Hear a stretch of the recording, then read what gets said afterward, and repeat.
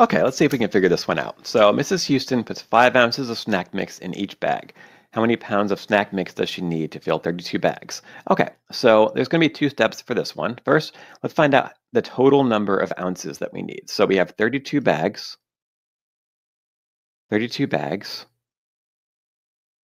And then that's going to be multiplied by 5 ounces.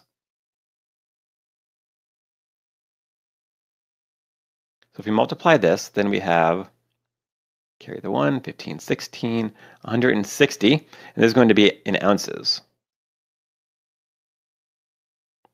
Now we need to convert from ounces to pounds. So we know that 1 pound is 16 ounces. So if we multiply 160, or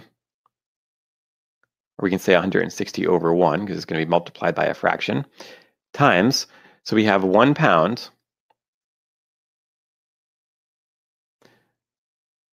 is equal to 16 ounces. We know that this 160 is in ounces. So we can see that we're going to be dividing ounces divided by ounces, so those units will cancel out. And then we're going to be left with 160 times 1 is 160. And then 1 times 16 is going to be 16.